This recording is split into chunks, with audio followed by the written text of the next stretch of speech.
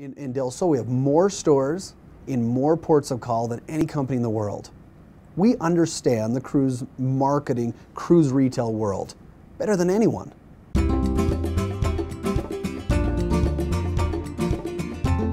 When I got involved in the business early on, we had a handful of stores.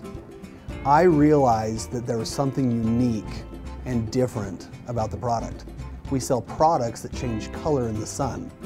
So indoors, it's not activated. Then you walk outside in the sun and you get an activated molecule, our spectrochrome proprietary molecule, that opens up when it's in the sun and turns nail polish that's clear indoors or white indoors, depending on the color, to a red or a blue when you go out in the sun. You see the color they are, the indoor color, and they change to the color on top of the bottle. Just add sun. Wow, look at that. And so we said, this product sells. Same thing with t-shirts, frisbees, flip-flops, sunglasses that all change color in the sun. And that's the concept. It was 2000. My wife and I decided to go down to St. Martin. The company at the time had a handful of stores. I wanted to understand the retail side of the business and make sure that I understood what the customers were doing. While I was there though, I realized that Del Sol isn't a passive product with a name like Gucci or Louis Vuitton that someone walks by and they already know the brand. Well, they didn't know the brand or that everything changed color. So I would stand out there, but I talked to every single person that walked by. They walked by, we would get them in, and we'd do a product demonstration. And so we figured if we talk to every person, we'll make sure we get everyone that's going to spend money or would, that we get them into the store. And at that time, I learned how to get people to notice Del Sol and to make sure that they could see that all of our products change color in the sun, to create the wow experience. When we realized that the people responded to the product and we had a store, then at that point we said, can we turn it into a real business? And so I got involved. I started working side by side with my brother-in-law. He was over the finance and operations side as the president. I was then the vice president of sales and marketing. And then at that point, we were on the back of a cruise ship. It was 2002. And ultimately, that's when we talked about him deciding to sell out. And so we talked and figured it out, and I then bought him out in 2003, becoming the president then of the company and beginning to grow it.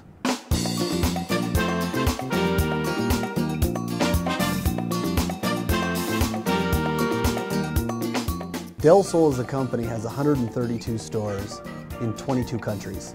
We've gone into tourist destinations all over the world, the top tourist destinations in Cozumel, Mexico, St. Thomas, and others. We're the #1 promoted brand on board all of the cruise lines.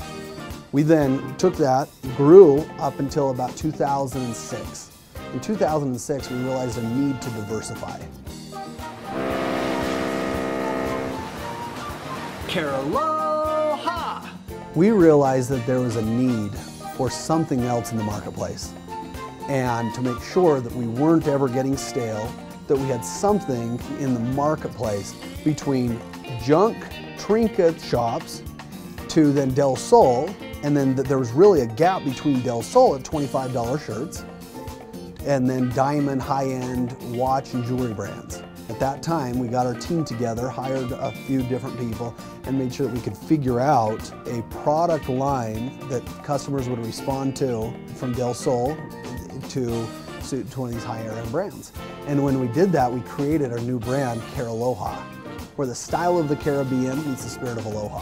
And once we did that, sales went from about $400 a ship visit when they came into port to over $2,000 a visit when they came into the port.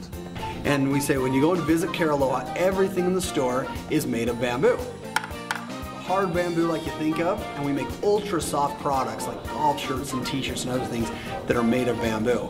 Made from this hard bamboo where they create products that's 3 degrees cooler than cotton, twice as soft as cotton. It's as soft as silk, but it's half the price. My name is Aaron Hobson. I'm the Vice President of Marketing, specifically focusing on Cariloha, which is a new brand that we've been developing here over the last couple of years. So we have the shirts that are made of bamboo, and then we have towel sets where all of the towels are made of bamboo. The sheet sets, to put that on your bed.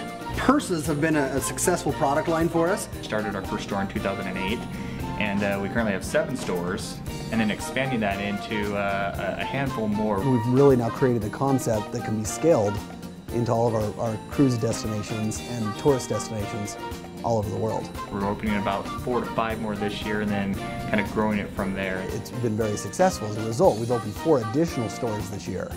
Ketchikan, Alaska, Key West, Florida, in Aruba, and then in St. Martin, and started growing then the Cariloha brand.